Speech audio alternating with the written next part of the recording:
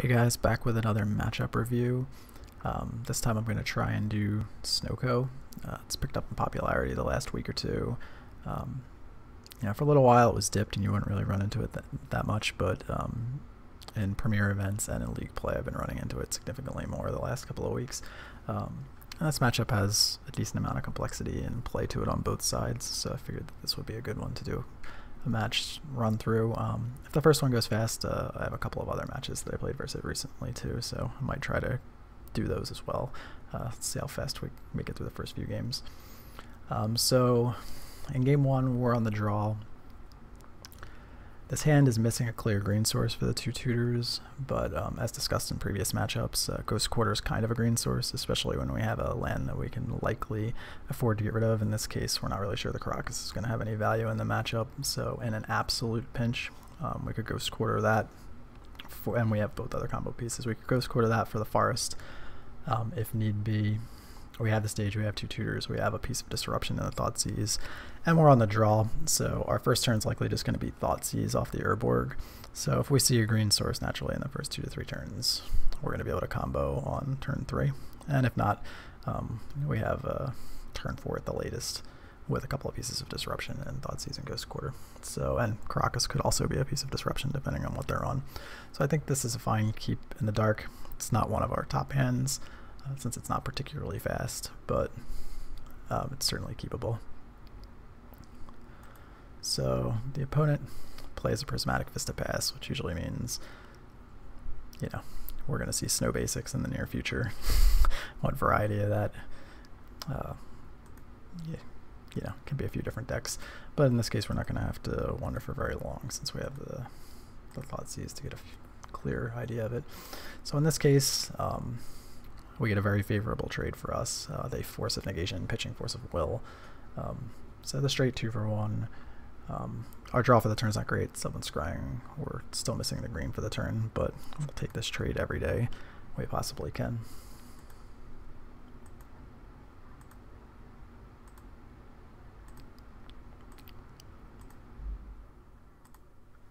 So the opponent's second turn is pretty devastating. This came up in the lands matchup as well. Sylvan Library is one of the absolute best cards against us in decks that have a variety of answers, since we're generally not putting any pressure on their life total. It's usually just a draw 4 as they see fit, and in this case it looks like this isn't Snowko, or some snow variant, which means they're likely to have life gain as well in the form of Oko or Euro. So it's not unreasonable to think Library is going to draw at least 4 cards, maybe more, in this style of game, which kind of puts pressure on us to really threaten to kill them as soon as possible. So here we draw the green source. It's a little awkward because we just have to straight up burn it to use it, but at the same time it's actually pretty good because that won't, say if we drew a fetch land or a forest or a bayou or something like that, to be able to cast our scrying or crop rotation or reclaimer, we would have, well, to cast scrying or reclaimer we have to delay ourselves a full turn. We could put ourselves into a situation where we try to go with staged Urborg and then crop rotation for depths on turn 3, but that kind of walks into any force. We could have just played like a green source and crop rotation now, but that's also not exactly the kind of line we would want to take, because we really want to save crop rotations whenever possible for their answers specifically. So if they set up like a blocker, we want to have crop rotation into step, and more, the instant speed more will be necessary when they have Swords to Plowshares, where we really want to be able to protect it at instant speed. So in this case we get the green source we hit is very good because we can scrying without actually delaying the turn 3 combo. So if the scrying resolves, we literally will just have our board depth stage on turn 3. So that's pretty good. So in this case, we just play the extra mana on the off chance that they have something weird like Daze. I wouldn't expect that based on how the game's played out yet, but you never know. There's no reason not to play it that way. So we play the scrying for depths, play the stage, then play the scrying for depths and pass the turn. So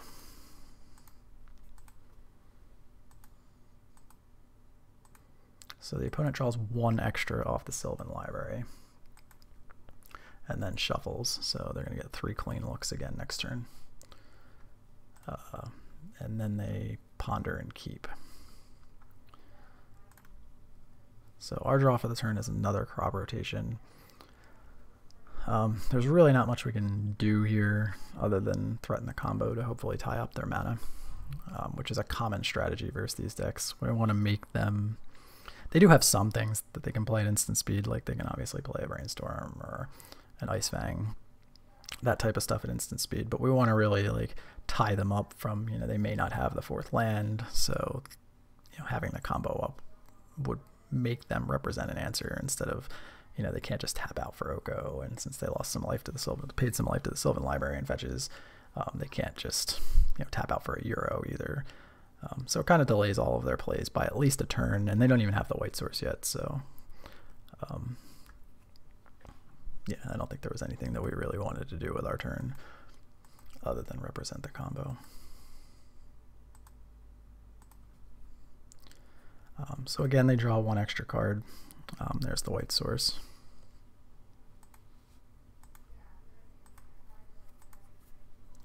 So didn't mention it earlier when we were evaluating the hand, basically because, yeah, you can't really guarantee that the matchup's going to work out in this way. But one of the cute things about the stage hands in the opener are you often get to copy your opponent's lands too. So in this case, the opponent's forest lets us have our own forest, which is nice. So now we do have a green source. It's a little awkward that it's the stage, because if we tapped it to say play Reclaimer, then we're not threatening the combo. But, you know, having it is still nice. So in this case, we can play the Ghost Quarter. What this allows us to do is, even though we don't technically have the green source, if we use the stage, we can combo off Stage Depths Urborg, Ghost Quarter our own Urborg after the fact if they swords, get the basic forest, crop rotation per step. So we do technically have a combo plus 1 protections piece from this spot.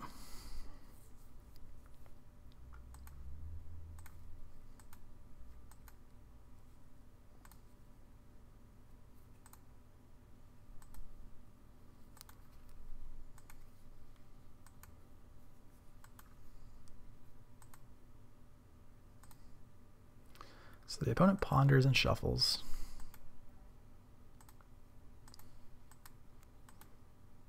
And plays Oko.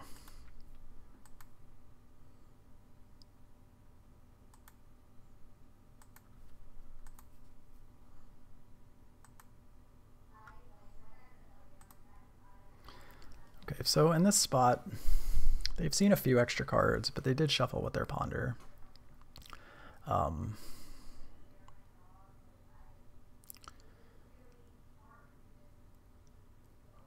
We have Swords to Plowshares covered.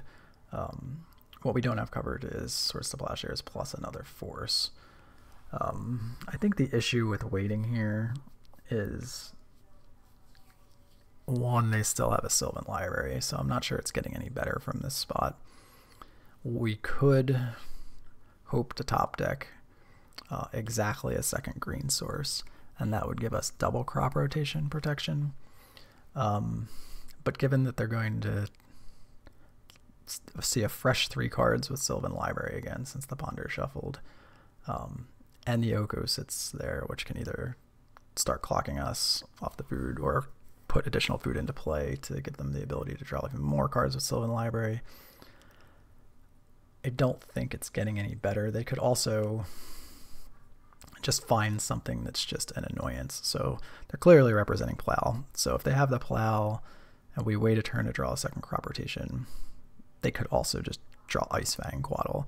And if they get an Ice Fang Quaddle into play, and we have to use our step to protect from Swords to Plowshares, it puts us in a position where the Oko is going to take care of Volage and make it a 3/3, where they can just force us to crop in a step for swords, and they block, and then they untap and make it an Elk. And we're probably not winning the game from that spot. So even though it's far from a slam dunk that they won't have another force. They've gone through 2 already. They used a force and a force foil and a force of negation on turn 1. So there's probably either 3 or 4 copies of forces left. So I think this is just the spot where we go based on it not getting, the situation not getting any better. I like to be patient in a lot of situations, but this isn't the kind of board state that I think we can be any more patient.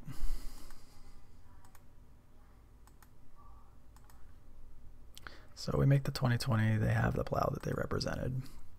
We ghost quarter ourselves, which is honestly one of my favorite plays in this deck.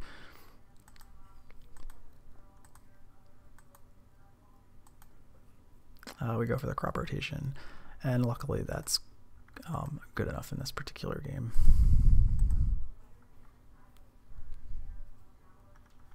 Yeah, a lot of times this matchup will come down specifically to, you know, it could go either way. Like, they very easily could have had force plus blue card there and we would have lost, because they did get to, they looked at 3 with library, drew 2 of them, shuffled the 3rd away, looked at 3 with library, drew 2 of them, shuffled the 3rd away. So they did a fair bit of, and cast a couple of ponders. So they did a fair bit of digging and sculpting. They just didn't happen to, the cards just didn't happen to line up, but they easily could have.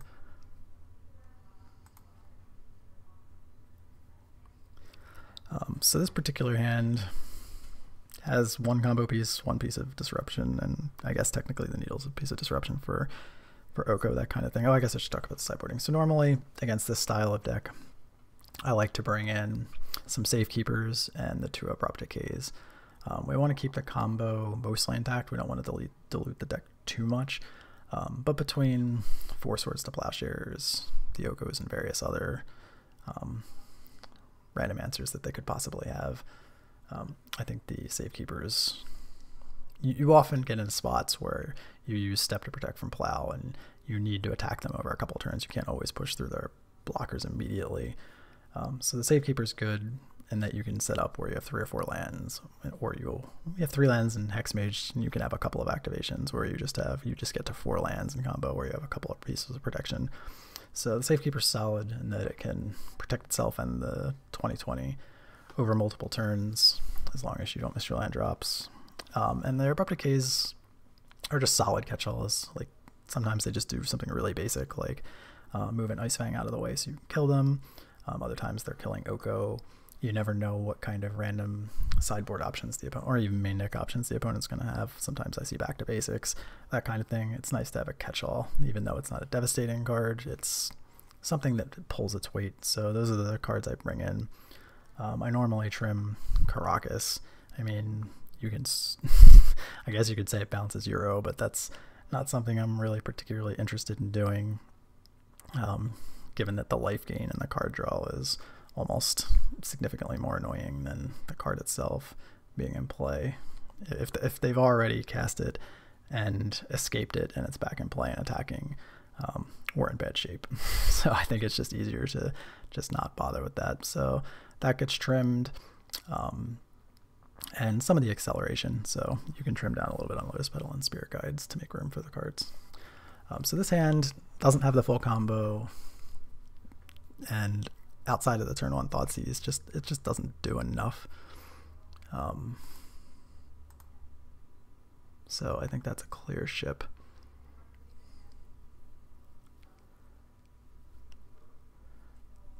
This hand has double Thoughtseize, 1 Tutor, Safekeeper. The green source is a Lotus Petal. So it's close. It's probably better than a random 5, simply because it's got the more important piece to the combo, because scrying can get depths, and it has a really important card in Safekeeper. So I think it's a fine key. Fine's not the one, right? It's begrudgingly a keep, because I think going down to 5 cards is probably just not where we want to be here, especially versus this kind of shell. So I think, given that we have Safekeeper and a discard spell, I think this is okay. So the opponent again starts on Vista Go. So this is the one. This is one of the more. I don't know what the correct word is, but one of my least favorite spots is turn 1, where you have to basically decide whether or not you feel like factoring Veil into the game. I don't think this is the kind of game where we can sit here and try and wait for them to do something. Like, theoretically, they could take a turn 2 and play a Sylvan Library, and then we'd get a clean shot with a Thoughtseize, but Veil's usually only like maybe a 2 of in this kind of list. So it's the type of thing where we kind of want to sequence our turns, or discard on 1, Sylvan Scrying on 2, and then hopefully find the missing piece, either the Hex Mage or Crop Rotation or the stage itself, and then play a Safekeeper and try and win that way. So I don't think we want to be... The earliest we would want to even play a discard spell is probably turn 3 or turn 4, and at that point they've already had their turns 3 and 4, so the most dangerous permanents, Library, Oko, are going to be cast at that point anyway. So I think this is just a spot where, you know, they're likely to have something, either Veil or Brainstorm, but I think we still just fire it off anyway. So they do have the Veil, which is kind of a blowout, but yeah, those are the risks we run by playing discard in this meta.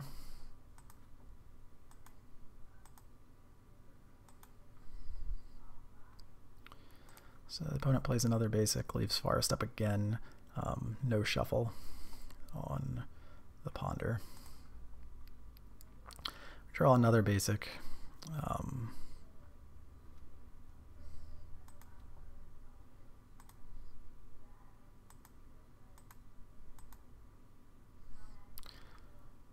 Which isn't great. So in this spot, you could theoretically think about waiting to tutor, so see if you happen to draw, which kind of gives you more outs to draw either the stage or the depths, and then you tutor for the missing piece. In this case, I don't like that. We have the double black if we draw a Hex Mage. We have enough mana to tutor in future turns, and this is just the kind of deck we don't want to give time to. Like, if we give them an extra turn, so say we draw a stage or a depths next turn, we have to scrying for the other one, which means we can't even threaten the combo that turn, which means they have their 3rd and their 4th turns to tap out, do whatever they want. If we get the depths now, this at least gives us the opportunity to threaten the combo. So if we say, even if we draw like a complete blank, like say we draw Not of This World or something like that, we can play the depths and pass with Depths, Swamp, Forest, Petal Up. Which means they have to respect the combo in one form or another. So, because we're representing Crop Rotation for the combo. So if they don't happen to have a force, they can't tap their mana effectively. If they do tap out, that kind of gives us a lot of information about what's in their hand. So I think it's appropriate here to tutor for the depths.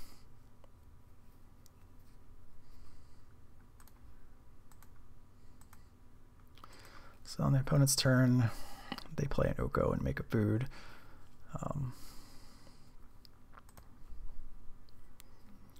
So here we could play the Spirit Guide or the Safekeeper. I don't think either of those plays make sense. Again, if we play the Spirit Guide, we're giving them the complete green light that we can't combo. And if we play the Safekeeper, we're giving them the ability to just continuously fire off elk targets at the Safekeeper, and we're not going to be sacking our lands to protect it. So I think the line here is just depths pass and see if we notice anything in their play that kind of gives away whether they have some counter magic.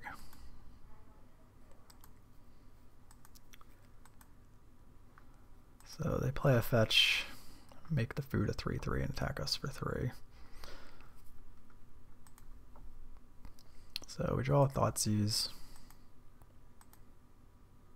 Kind of the same spot as earlier, it's just there's really no benefit in holding it at this point.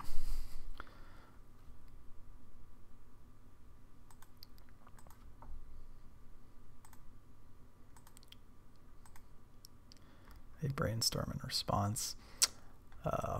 So given that they hid cards, unless they fetch, of course, this hand's kind of terrifying. In this case, I think the Quaddle's actually more of a problem. The block into Oko line is a thing. We have the Safekeeper to address the Swords to Plowshares. Ice Fang, taking Ice Fang away is also their only blue card. So the only way they could have counter magic up next turn is if they have 2 blue cards hiding on top, like a counter and another blue card, whether it's a second counter or another Ice Fang or Oko or something like that, or they could just play draw for the turn, play Astrolabe, and draw the other copy. But I still think it's correct to take the Ice Fang here. So we just play our land and pass from there.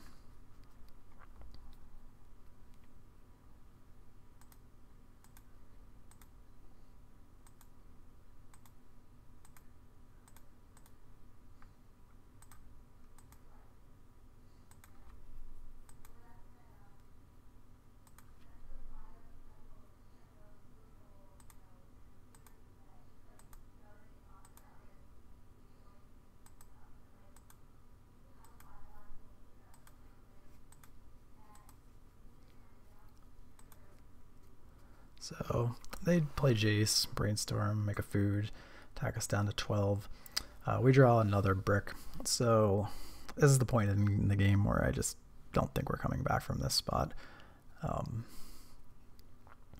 They could easily just fire off multiple Planeswalker activations at the Safekeeper post combo and still have plow up. And we bricked for the turn anyway, which means we're getting attacked for 6 from 12 to 6 next turn.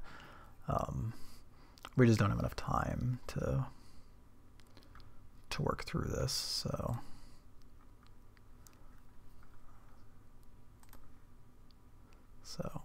I scoop it in the face of this.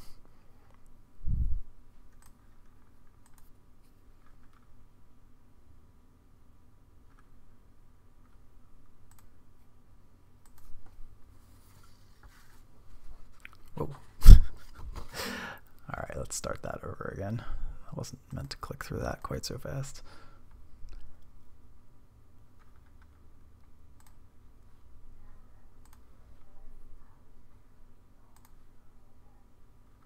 So we're on the play for game 3. So this hand's really interesting. It is definitely on the greedier side of keeps. What I like about it is that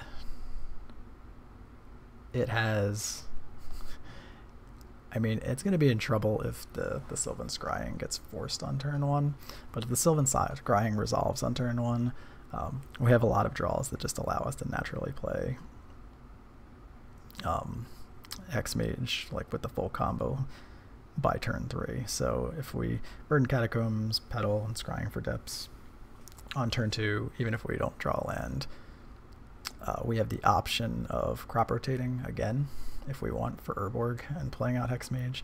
We also have the option of, if we want to wait a turn, let's say if we do draw the second black source, we just play Safekeeper, play the second black source and pass, planning on comboing the third turn. Depending on what they do, if there's anything in their yard, we could even peek with Surgical Extraction to see what the best line is. But having a line where we could possibly combo without using the crop rotation by turn 3 is nice.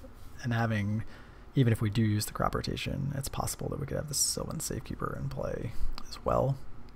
Or if they just don't have anything going on early, like they kept a slow hand with Oko Euro, that kind of stuff, we could just combo on turn 2. So it's risky, but it's explosive enough that I think it's worth keeping.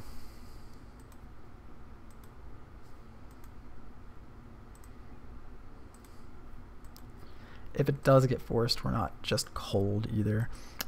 Basically, if it gets forced, we're down the Petal and the Scrying, but any land off the top allows us to combo in 2. If we draw an Urborg off the top, we could crop rot for the depths and play the Hexmage. If we draw depths off the top, we can crop rot into the Urborg and play. Yeah, there's just a lot of, it's not great, it's not a perfect situation, but even if this gets forced, it's not the end of the world. So I think taking the aggressive line here is appropriate. So that resolves, which is a really good sign.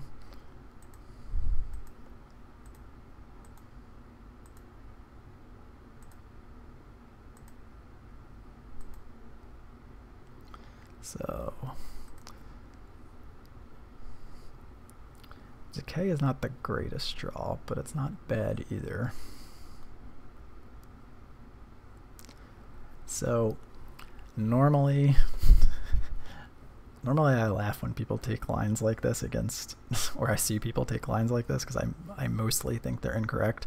But here, given that the opponent pondered and no shuffled,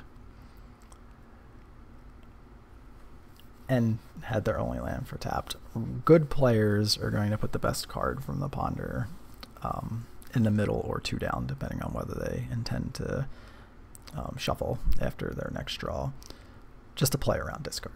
Like, they know I'm an 8 discard spell deck and they're tapped out, so there's no threat of veil or anything like that. So the best card of their ponder is likely sitting on top of their deck or 2 down. So the surgical, at worst,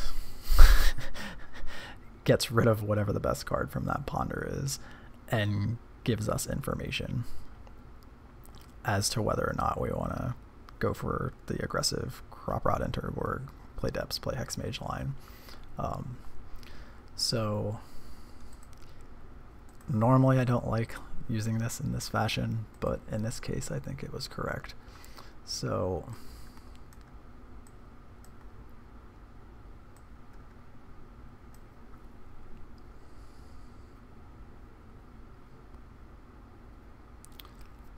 the opponent's deck looks pretty standard. There's a couple personal choice cards in here.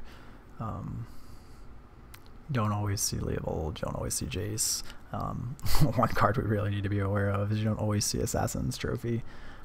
So that's not great news. So their hand is a little slow. So it looks like they're banking on being able to block with Ice Fang into a Planeswalker at the moment. So whatever the next card was, we shuffled that away and we're able to take the ponders out of their deck. And we also know that the coast is clear.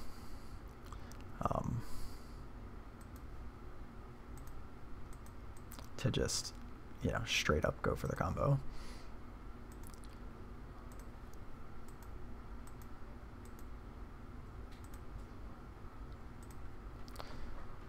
So we know an Ice Fang is coming. So the question is, I clicked right through it, but the question at their end of their turn was, how lucky did we feel and what the math says. So any green source off the top would have killed them. So basically any fetch land, any bayou, the forest, all of the Lotus Petals, all of the Spirit Guides, and even the step itself, kill them off the top. There are also a number of cards that probably help us. The Needles specifically doesn't actually work in this spot because they have both Oko and Teferi, so we can't cut them off with Needle. Not of This World also wouldn't work as protection over 2 turns because they could just play the Teferi and then we can't play the Not of This World. So I elected to not go for it.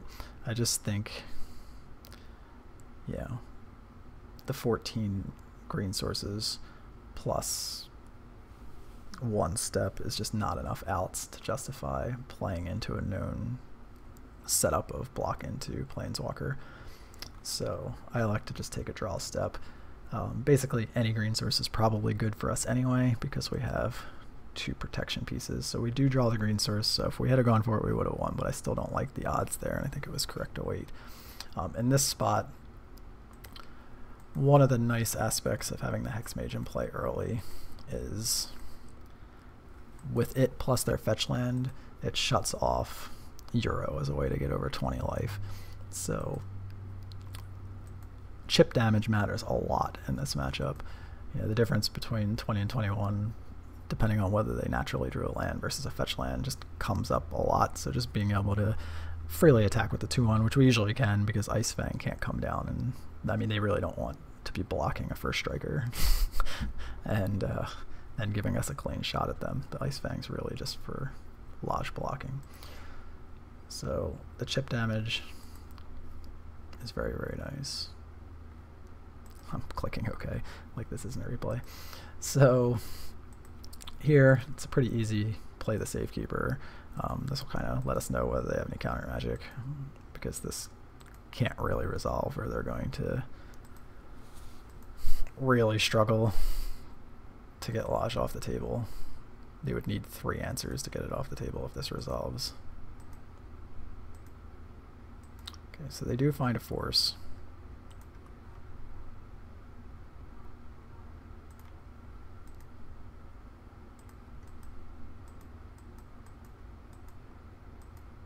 So they target the Hex Mage, and given that they've already made their land drop for the turn, this is an easy combo.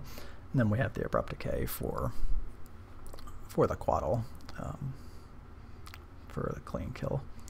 So let's see if I can find another match real quick. Okay, I got one.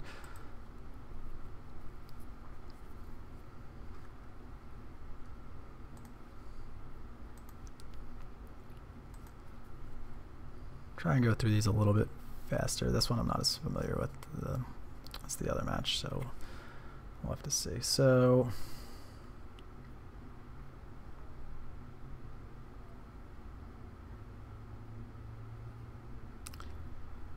this hand's not great, but in the dark I think it's fine.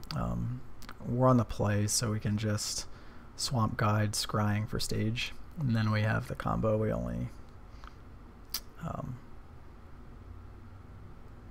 I mean, we're a little soft to fast combo, maybe a little soft to Wasteland, and if we don't draw another mana source in the first 2 draws, we'd have to play this, or Accelerant, we'd have to play this step, which isn't ideal, especially if it's like against a Delver deck or a deck like Snowko that might have flying blockers.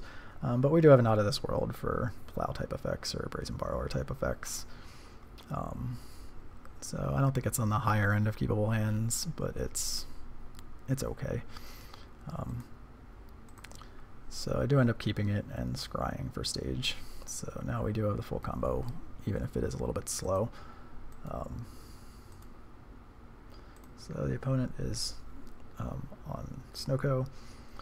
So that's a turn late. So it doesn't really particularly help a ton at the moment. The reason to play Depths there specifically instead of stage or anything else is we could just, if we draw a Hex Mage, we can just play it next turn. On top of that, if this happens to be the kind of shell that some of these decks sometimes sneak in a Wasteland or 2. So if we do run into a kind of player that has something like that and they fire it off, that would be good because we have a second copy of Depths already waiting.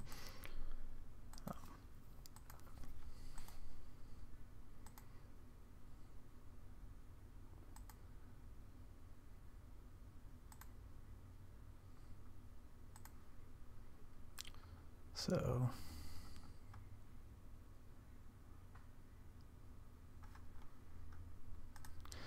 there they chose to no shuffle. So for our turn we do draw the Hex Mage. So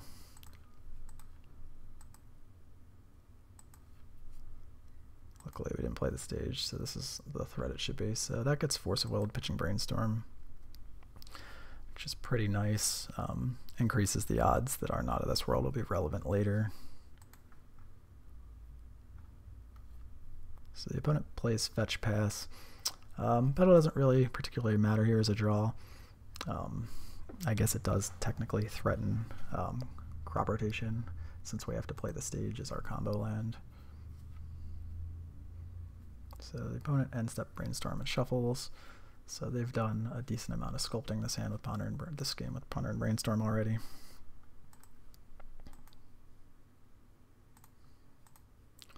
So they play a second Astrolabe.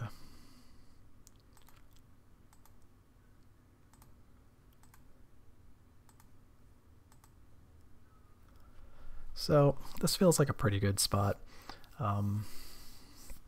If they plow, we have Not of This World. If they have plow plus counter, we can get both of those out of their hand and still rebuild a little bit already, because we already have the second copy of Depths, which is the harder combo piece, or the better combo piece. If they have double plow, same thing. We'll get a couple of answers out of their hand. It's possible they're just sitting on Ice Fang Quaddle and a counter, at which point we can just play Suzerain Step and go right through. There's really, with the step in our hand, there's very few cards that are going to make waiting better. I guess we could draw exactly a discard spell or one of the two remaining Not of This Worlds, but those aren't particularly great odds. The crop rotations would just help us reload with the combo anyway, so, and can't get steps, so I think this is clearly a good spot to go.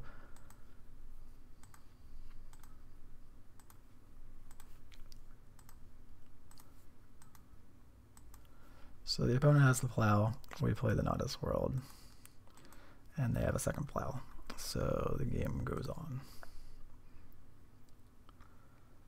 Ghost Quarter is not particularly relevant at the moment, so it's just Depths Pass to at least have the threat of a crop rotation combo. Again, maybe doing some virtual port action where they have to keep up mana out of respect if they don't have a counterspell.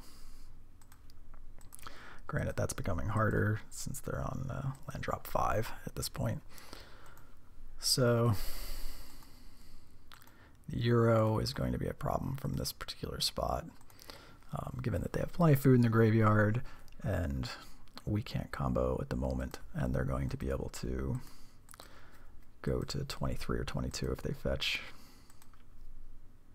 next turn, and there's really not a lot we can do about that.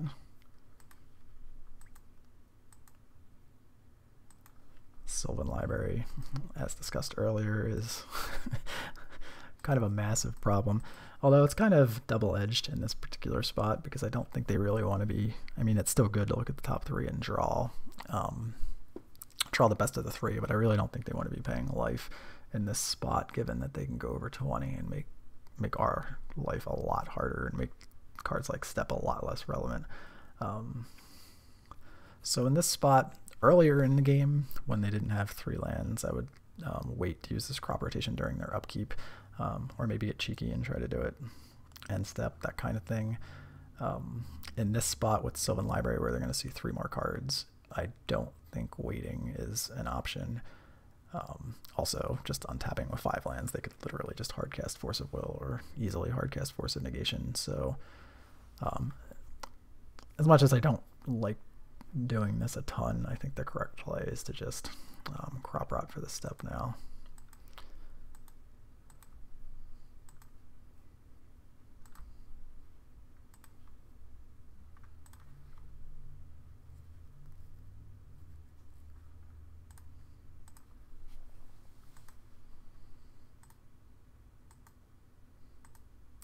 So, in a terrible sign for us, they keep multiple cards and pay 8 life,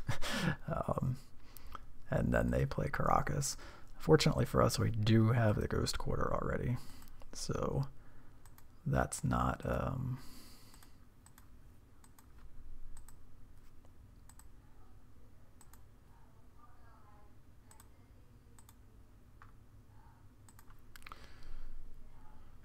not a card that's devastating. So they play Euro, gain 3 life, have another land drop. We Ghost Quarter their Caracas and then combo, because it's just not getting any better. The Euro is just going to bury us. And, between the Euro and the Sylvan Library, they're just seeing so many cards.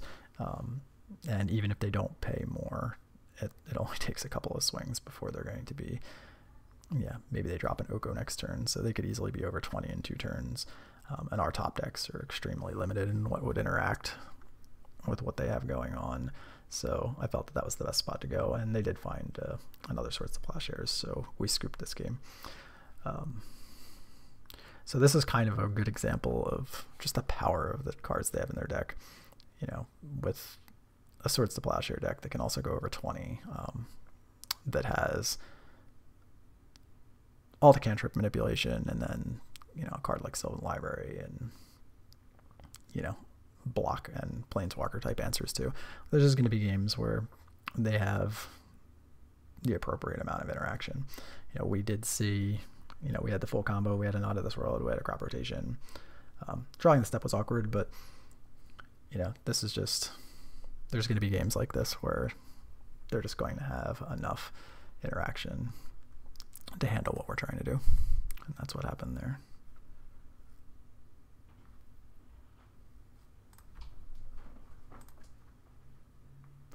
So in game 2, click through that a little bit too fast. So in game 2, we start with, well, first of all, the keep I think is fine because we have 2 lands, a Sylvan Scrying, plus a Hexmage. So the Veil of Summer is also nice, which means on 2 we know we can likely resolve the Scrying. Even if they try to force it, we can pitch Spirit Guide and Veil it back to get that through. And at that point we have Bayou, Bog, Depths, Hexmage for the 3rd turn with Not of This World protection too. And if the Scrying resolves on the following turn when we play the Hexmage off Bayou, Bog, or on 3rd turn, we also have Spirit Guide, Veil of Summer. So they would need double force, double blue card essentially to stop us from getting the combo into play. And then we have a protection piece behind that, plus whatever we draw. So even though not having a discard spell to hand check them, take their best card, it's unfortunate. I think this hand's still strong enough where we can just take turn 1 off and still be fine. So the opponent starts the game with the traditional snow-covered land into Astrolabe. So we draw Stage, which is interesting. So here we have the choice between playing Bayou or Stage. So with Stage, we can tutor off guide. No, I don't think that makes any sense. Yeah, so it's definitely Bayou and go for the full turn faster because we would need to use the Spirit Guide to tutor if we play the Stage. So here we make the play of get the Depths with the intention of presenting the combo with a counter spell backup and a protection piece next turn still.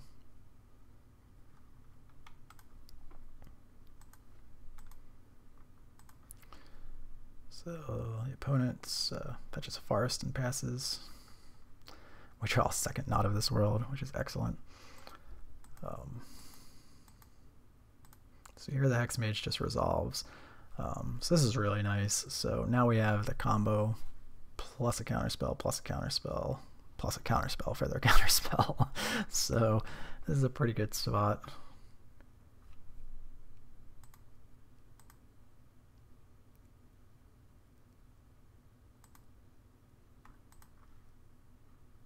So they flash in an Ice Fang on our end step. So they have a Caracas, which is pretty annoying, actually. So in this particular spot, even though we have 2 Not of This Worlds, I think it's appropriate to wait for a turn.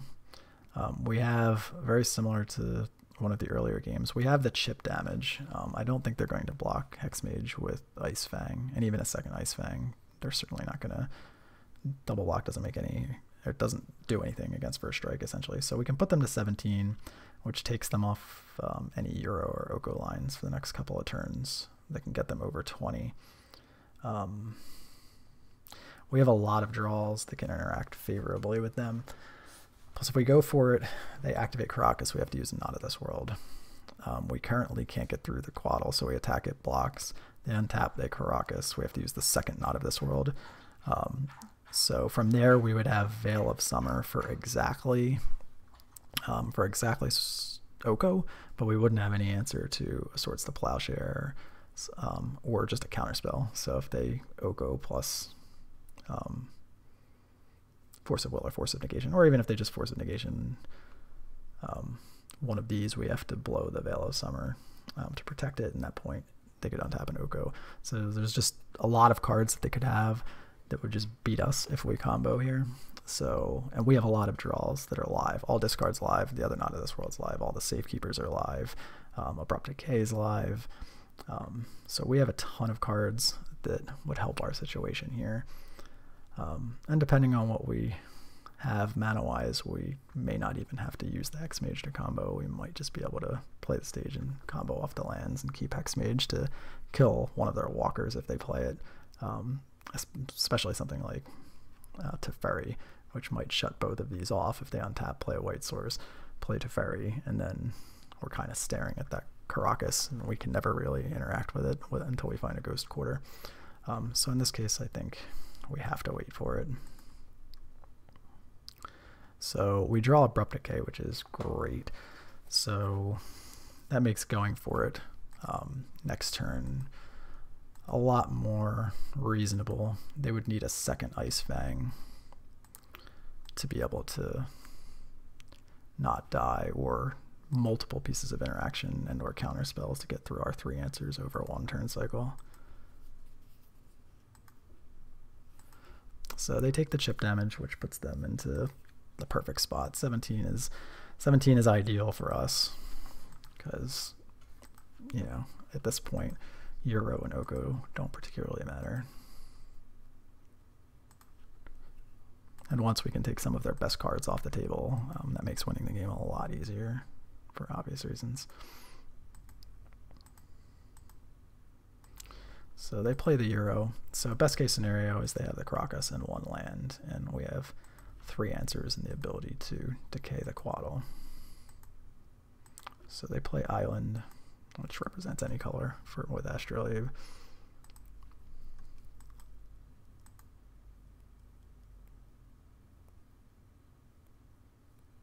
So from this spot, I think it's actually better to use the Hexmage.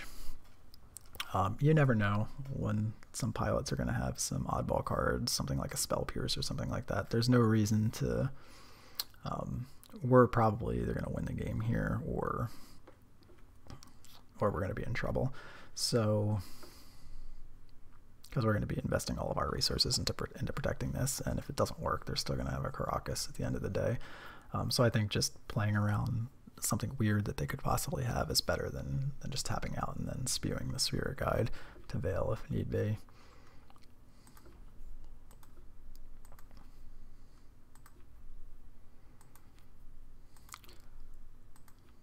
So they use the Caracas, they use the Plow, and works out nicely. And that the way they, since they had a Plow and not a counter spell, they had to tap their last land, which means we didn't even have to worry about Veil of Summer protecting their Ice Fang from the Abrupt Decay. So it worked out well. And that was game 2.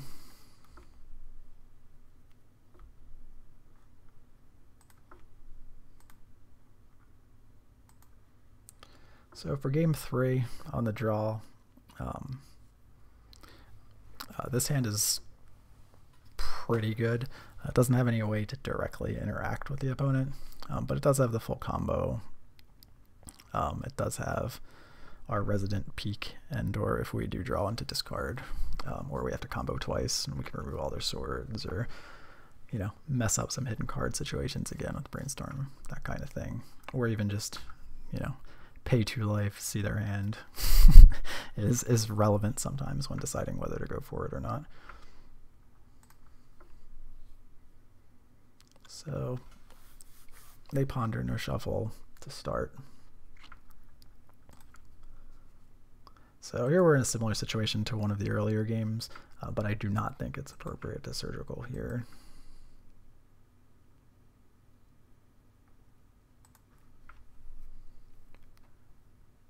Oh wait, never mind, I did make the same play again. I take that back.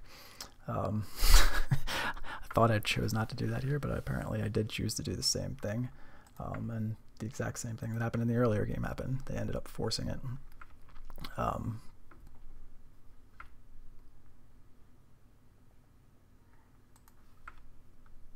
So I'm going to pretend I didn't say that. So they ponder no shuffle into Astrolabe, so that's obviously why they countered it. They didn't want to lose their hidden card, plus lose a second ponder. So kind of worked out again. I still don't love those lines, but given that we didn't have any discard spell, I think it's defensible. So we draw a Spirit Guide, which means instead of threatening a turn 3 combo, we're threatening a turn 2 combo. That's super risky, and against this style of deck, I don't want to ever really do that. If they tap out for something like Oko, I think it can be a consideration, but it just sets you back so much if they do have the counter. So they brainstorm and miss their 3rd land drop. So given that that's the case, and they likely have obviously 4 non-land cards, I don't think we want to give them an out. In this case, they may just straight up be brainstorm locked. They may play another cantrip next turn. We'll just have to see, but I don't think playing into a counter spell and putting ourselves down to potentially 1 land is really where we want to be. So we draw another Bayou.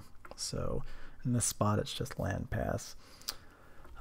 You could make an argument for crop rotting during their upkeep to present the combo. I don't think that really accomplishes much other than giving them free information.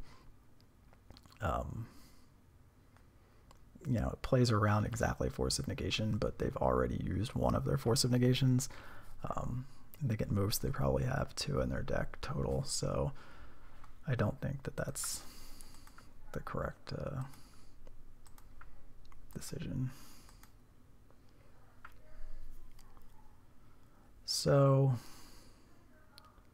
they missed their land drop again, did not do anything this turn, so they still have a known card that they put back with Brainstorm for next turn.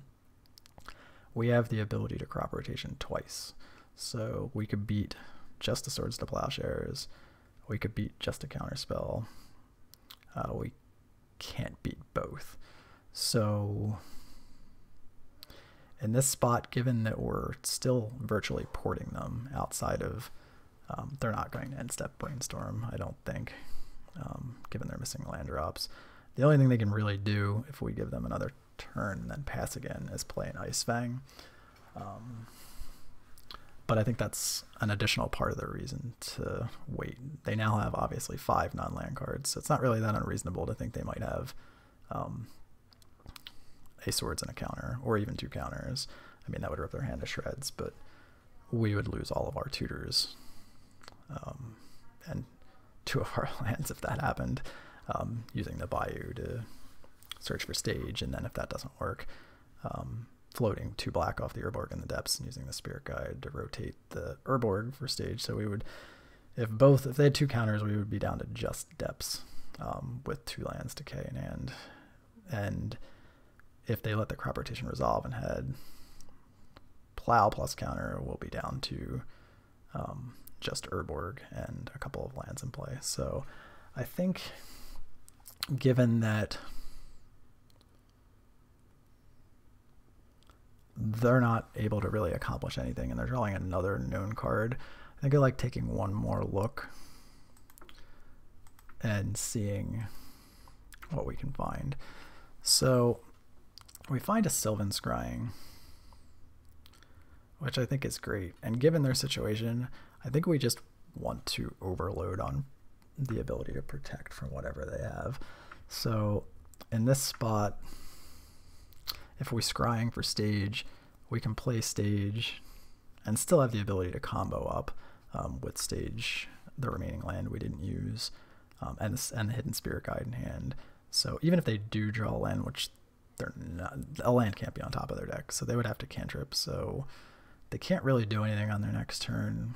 And if they do tap out for something like Sylvan Library or something crazy, we can just kill them. And if they don't, then we have a ton of mana up for the following turn. Like we can have stage, depths, Urborg, and double Bayou the following turn if scrying resolves. So with double, we would essentially have double crop rotation protection. So that would play through a Swords and a counter, that kind of thing. And they don't have double white, so they can't have double swords to play around 2 crop rotations. So I like tutoring for stage and seeing what happens. And they're likely to counter this if they do have a counter, since obviously this would get the missing piece to the combo. Okay, so they force pitch Oko, which is totally fine. So from here, even though that got countered, we're still threatening the combo.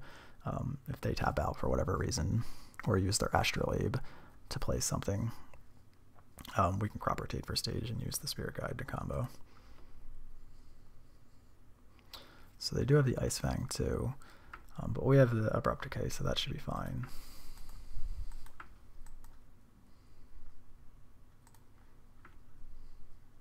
So they've still missed their third land drop. The stage is a really good draw. I think we were in a good spot to begin with here in this situation, but the stage is pretty devastating because now we have the exact situation we talked about last turn where we have double crop rotation.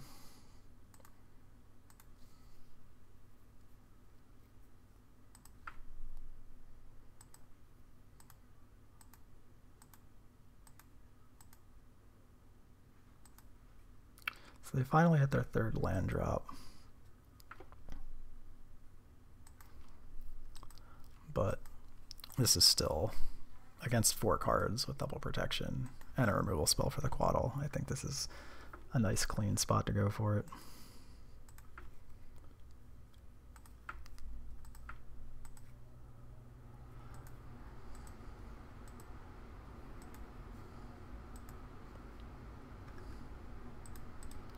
So they plow, we crop rotation, they force of will, pitching another Oko. And with just 1 card in their hand, it would have to basically be another Swords to Plowshares to prevent this from happening. The only other card from this spot, the only other cards from this spot that would keep them alive are Veil for our Decay on their Ice Fang, or a second Ice Fang. So in this spot, yeah, and the Safekeeper is just gonna close the door from here. Yeah, there's nothing they could really do from this spot. This game in particular I don't think is super indicative of how they normally play out. These decks don't often get stuck on 2 mana too often, but the first 2 games were really good examples of situations, and hopefully I gave some idea of my thought process on when I do and don't want to go for it versus the cards that they could possibly have. This is a really, really close matchup. I find the games are often, yeah, once you just get in all of these spots where they could be swung in a number of directions by any top deck on either side. And yeah, that game was the perfect example. Even though they hiccuped big time on mana for a few turns, if I hadn't top decked exactly the stage on the next to last turn, I would have needed to use the first crop rotation for the stage. They would have swords the second, or they could have countered the first crop rotation. Either way, between swords and counter, they would have been able to, if one of the crop rotations was needed to get a combo piece instead of protection, their 2 pieces would have gotten there, essentially, no matter which order they played them in. So yeah, really close, and I guess the best way, as with most matchups, the best way to really get better at it is just get reps in. So if you know anyone that plays this deck, try and jam it a few times and yeah, see how it goes. I think next video I have a couple of interesting matches versus the Rug pile that Pokemoki built, Jeff White, that I think were pretty good matches. And it's always fun when they're both versus the same player, especially when it happens to be the deck's creator. So it's really nice. It'll be a 6-game set where we split matches, and both matches went 3 games. So I think it was a lot of stuff came up and a lot of interesting decisions. I think I actually made a couple of fairly significant mistakes during those matches. It's a new deck, so I think part of it is, you know, you have to get reps in versus it, and I've kind of been experimenting with my sideboarding versus that shell too, given how new it is. But hopefully I'll have that one together in the next week or so. So, alright, until then, I hope you guys enjoyed this. Hope something in here was useful, and take it easy.